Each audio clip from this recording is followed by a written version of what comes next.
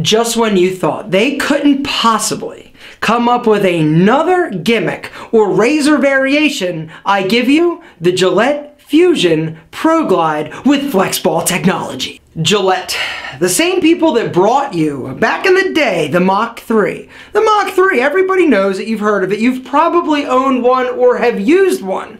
Alright, this at the time was cutting edge shave tech, right? 3 blades. But 3 blades, what are they, crazy?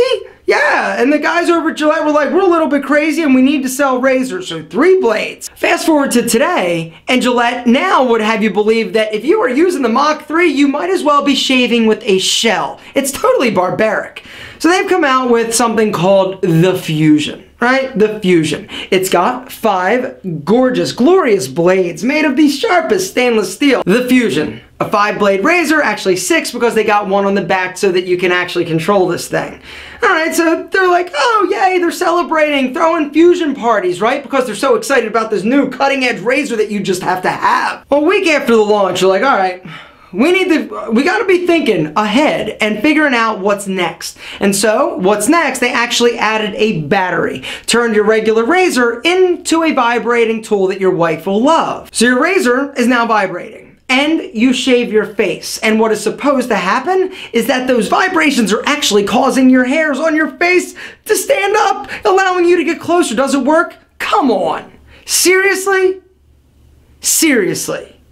This is just an example of another gimmick to sell razors, and it really personally pisses me off. So now, let's go over the next Gillette razor that they wanted to pawn off on your asses. Bringing us to one of Alpha M's biggest pet peeves, and that is the fact that these razor companies feel the need to keep reinventing razors when good enough would have done 6 years ago. Alright? Just in an attempt to keep you buying razors. You want to impress me, Gillette? Come up with a blade that doesn't get dull after 6 uses. Yeah, oh, you can make a razor that can shave your butthole and not cut you, but you can't make a razor blade that'll last? Give me a break. That's ridiculous. You just want to sell razors. And so today, I thought we'd do a review of the newest, most amazing razor ever to grace your stubble, the Gillette Fusion Proglide with rollerball technology. So a few weeks ago, I get an email from Gillette's PR person, and they're like, hey, we want to send you the newest razor. It's not even out yet. You're going to get a sneak peek at this thing. I'm like, really? Awesome. I don't want it. And she goes, no, seriously, I actually told them I did not want this razor. And they're like, seriously, we just want to send it to you, do whatever you want with it. We don't even need a review. I'm like, all right, cool. Send me the razor. So they send me a razor, and it arrives in a Pelican case. It's this big box, all right? I'm going to show you.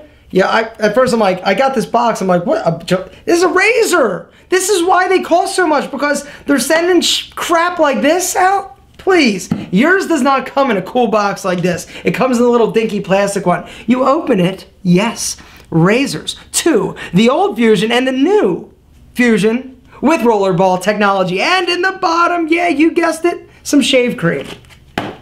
It also came with a manual explaining why there is such a need for this little rollerball. So they send this manual, right, with all the explaining the problem and why this razor is the solution. And basically, it's got a bunch of pictures of all these guys making stupid faces.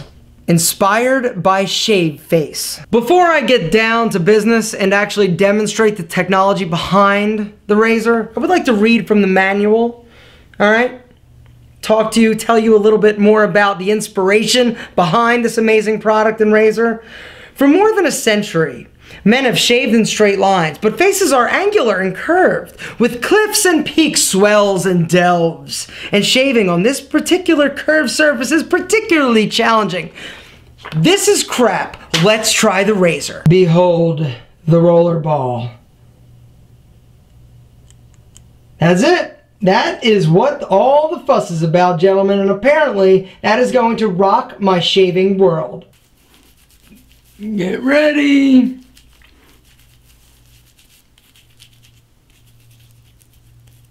There you go. All right, let's give it a whirl, shall we?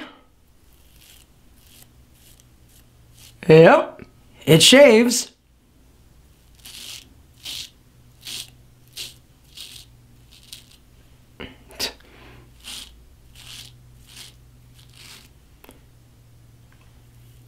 I can't get up like in my mustache and around. It's just this thing, it's huge.